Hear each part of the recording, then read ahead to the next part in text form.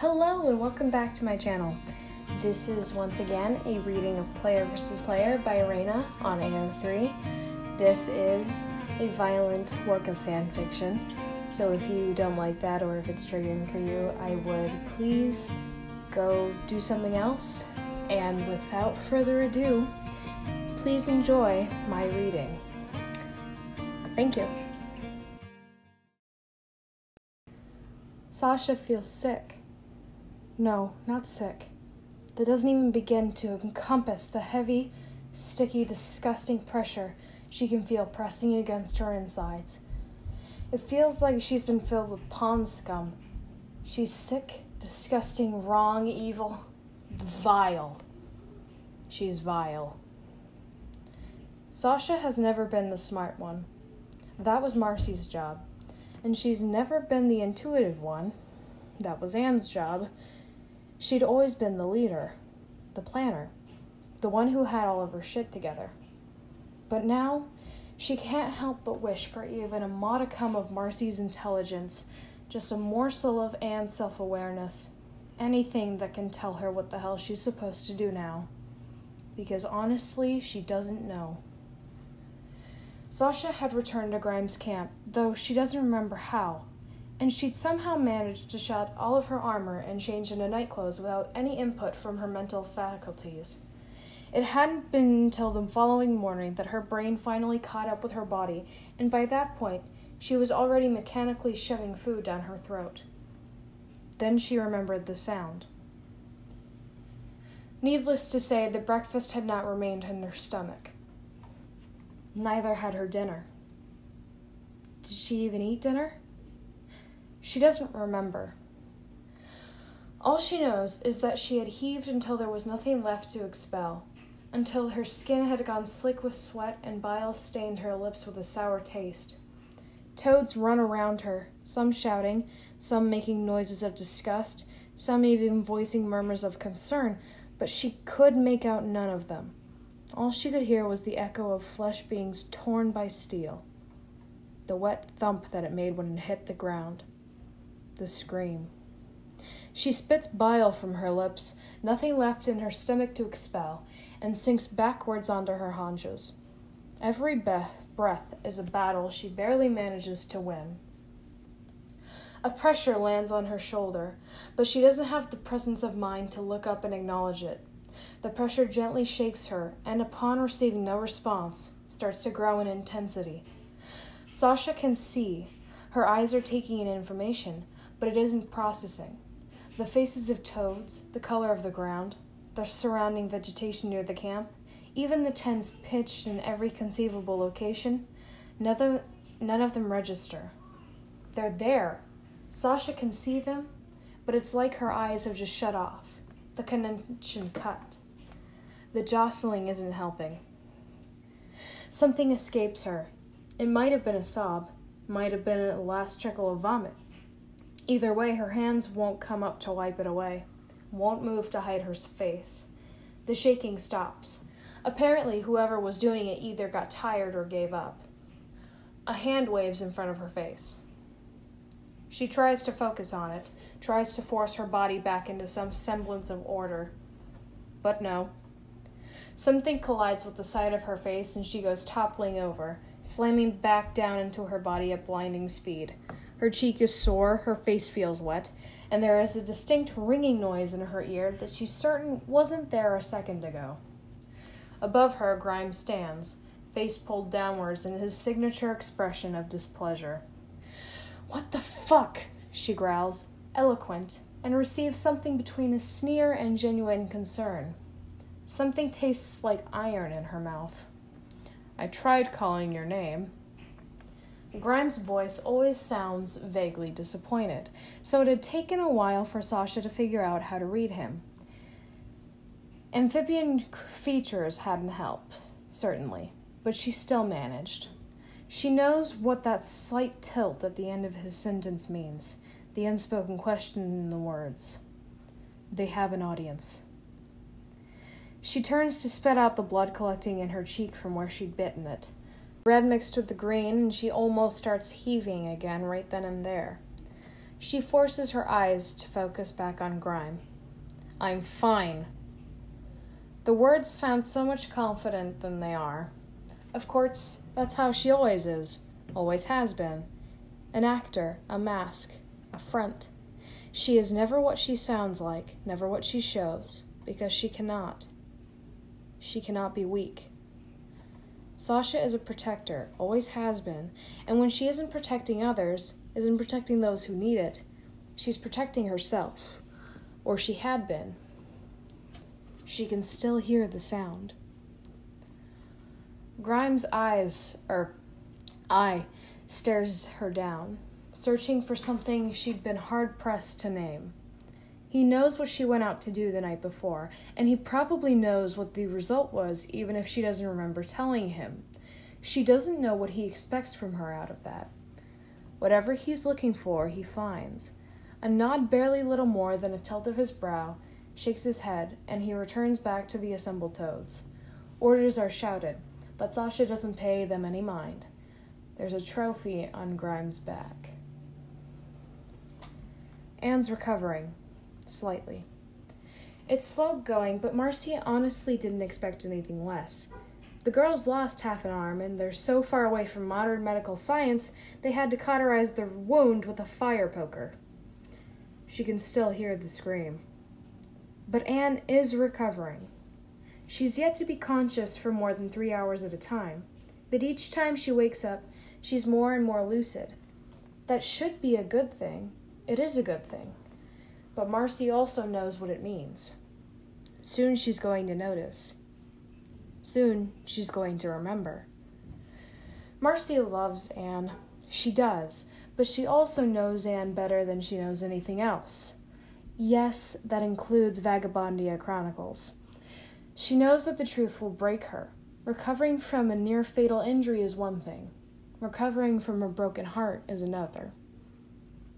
Anne always saw the best in people, the best in Sasha, even when she really shouldn't have. The amount of times in Amphibia alone that Marcy had heard Anne talk about finding and reconciling with Sasha was staggering. Now that was no longer possible, or if it was by some strange, absurd miracle of fate, Marcy wasn't so sure she would let it. In fact, she knew that she couldn't. It was a strange, unconscious decision, even as she was aware of it. It wasn't even a decision. It was a fact that she felt so deeply within her bones, she wouldn't have been surprised to find it engraved there.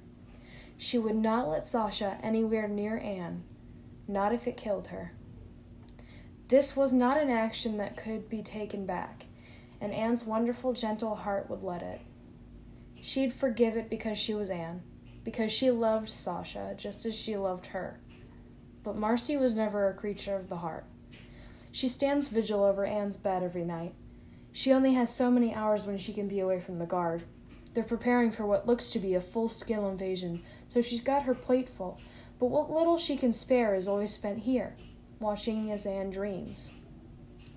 She wonders from time to time if Anne dreams of home, if she dreams of her parents, or maybe even of the three of them back in school, living their normal lives. Or maybe even her dreams are confined here. Maybe she spends her sleep running from giant arthropods with her slimy-skinned family at her heels. Always just one little joke between certain death and living to flee another day. When Marcy does fall victim to sleep, it's always dreamless. No energy left for that. And so she has no bearings of what Anne sees when she closes her eyes. All Marcy can see is what's already in front of her, fast asleep.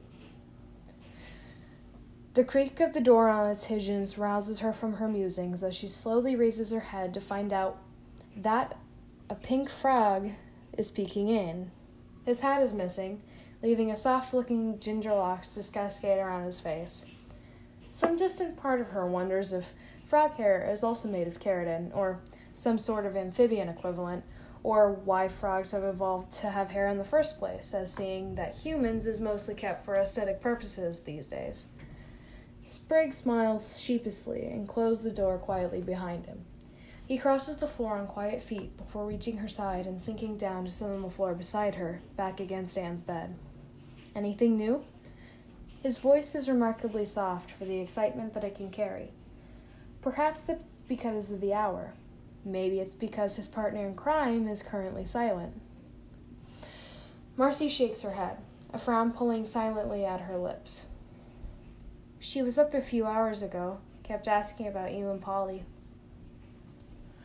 For some reason, her voice sounds distant to her own ears. Sprig nods. His gaze doesn't quite seem to focus on her face. Sorry, I missed it. Marcy shrugs. Anne's bouts of wakefulness are few and far between, and almost always cut short by her straining herself too much. Truly, the girl's stubbornness is something to be admired. Just the thought brings an exasperated smile to her face. So far, she's only managed 4, 2 of which with Marcy alone, 1 with Hop Pop, and 1 with both. None with Sprig yet, though, and Marcy can tell that the young frog is feeling agitated about it. Antsy, perhaps, is the better word. He's there almost as often as she is these days, a feat in of itself considering his inability to sit still for longer than 10 minutes. He reminds her a lot of Anne in that respect. It's easy to see why the two of them became friends. Anne stirs slightly, and Marcy finds herself straining in her seat, but her eyes won't open. They flutter, and she gets a glimpse of the irises beneath flicking back and forth wildly. But she quickly settles back down, an incomprehensible mumble on her lips. Sprig pulls his knees to his chest. For a long moment, neither of them speak, letting the companionable silence of Newtopia's nightlife buzz outside their window. Crickets sing in the distance, voices rumble and carry along handcrafted stone walls. Someone is laughing. Someone else is coughing. A snail beeps at another. The moon watches in silent judgment. It's grown over the past week, nearly reaching its half-full state. Finally, Sprig speaks. What was she like? The question is not unexpected. In fact, she's surprised he didn't ask it sooner. Who? She still asks, even if she knows the answer. She has to be sure, has to know why he wants to know. Sprig looks up at her, and sure, he might be Silveriosa Jr., and he might be a completely different species, but his eyes show her that he's not dumb. He knows what game she's playing. He knows why she's playing it. Her. Marcy snorts. Sasha was always a bitch. That seems to take him aback. A surprised laugh bubbles through his throat, halfway to a croak. Marcy can't help but manage one herself. It feels good to finally say it. Anne's always had too big of a heart for her own good. For any of their good, really. She forgave way too easily and always glossed over things in order to look for the good. Anne may have had a habit of protecting Marcy from her own obliviousness, but Sasha had made a habit of protecting Anne from hers. She overlooked some of Sasha's less nice qualities because she was her friend. To be fair to her, I did too. Sasha was never a nice person. She was manipulative and controlling. She always had to have the final say in everything. Always had to win. Always had to be the best, no matter what. And she always knew which buttons to push in order to make that happen. Sprig stares at her, confused. Why'd you guys hang out with her then? Marcy felt a weight settle in her chest. She could tell from his expression he was expecting the worst, waiting for her to list off years of blackmail or of Anne's rose-colored glasses that clouded her vision. He wanted her to give it to him, wanted her to make it easy for him to hate her, for him to choose and paint an enemy. She couldn't, because she was loyal. That was it, the big, ugly truth. Sasha might have been a prissy little prick, but she protected her own. Humans aren't nice, Sprig. She meant it with every fiber of her being. You guys have your own conflicts here, but it's nothing like the human world. Imagine if someone told you that you couldn't be friends with someone because your skin was red, or your eyes were too wide, or because you were raised in a different place from them. Sprig's expression is frozen. confused. The human world isn't like Amphibia. It's dangerous, but not because there are monsters hiding around every corner, because the monsters are wearing the same skin as you, and it's hard to tell which ones will bite and which ones can be tamed. Sasha knew which buttons to press to get us to fall in line, sure, but she also knew which ones to press to get everyone else to leave us alone. She was a bitch, but she was our bitch. She protected us.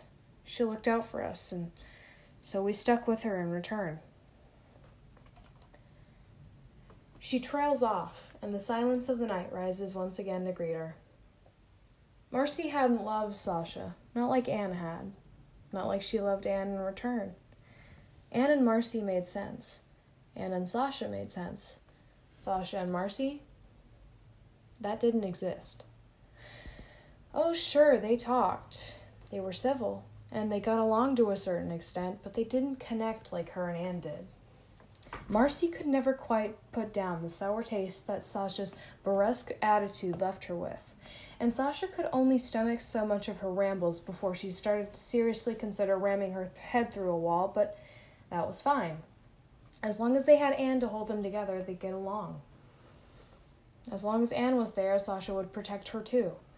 As long as Anne was there, Marcy would help Sasha with her homework and let her cheat off her during tests. As long as Anne was there, they'd work together in silent respect for the other, always there for Anne's benefit. That's how they ended up here. Marcy had found the calamity box. She'd intended it as a gift for Anne's birthday, but Sasha had other ideas. Now they were here. Amphibia has changed all of us. She finds herself speaking once more. Sprig's gaze, which had been taken to silently contemplating the wall, suddenly snaps back to her. I'd like to think that Anne and I has grown as people, matured somewhat, but Sasha? There was that weight again. Sasha's gotten worse. She knows what buttons to push. My sources say she's got grime under her thumb. She would find the idea laughable, Sasha having a literal warlord at her beck and call, but she's seen what she's capable of. Proof lays less than a foot in front of her. I fear that it might be too late for her. For a final time, silence follows her words. Sprig fidgets in his seat, uncomfortable. When Anne and I first met, his voice is still soft, still timid with the air of someone who knows just what hour of the night it is. She said some pretty weird stuff about friendship. Marcy snorts. Yeah, she would have. I'm afraid that Sasha and I probably weren't the best examples. Sprig cocks his head. But you're...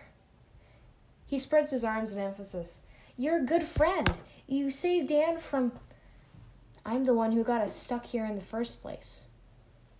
Sprig blinks. What? Marcy huffs, half a laugh, half a sob. God, she's tired. No one's perfect, Sprig. We all do things we regret. I care about Anne, sure, but did that stop me from letting Sasha talk her into stealing the calamity box? That never stopped me from letting Sasha walk all over her. Sprig holds her gaze, but this is not an argument she's going to let him win. Every person has their regrets. Hers will always be her passive nature, her obliviousness. She can only hope to correct it with her devotion. Marcy? Her head snaps up only to find herself trapped in wide, frightened brown eyes. Anne's awake. She's holding her left arm in her right, half risen to a sitting position. Where's my arm? A person can hold so many regrets. Marcy will make sure that Sasha lives to hold hers, to carry it on her back, on her spine, like the weight it was always meant to be. She will make sure of it. She will force it onto her. This cannot be forgiven.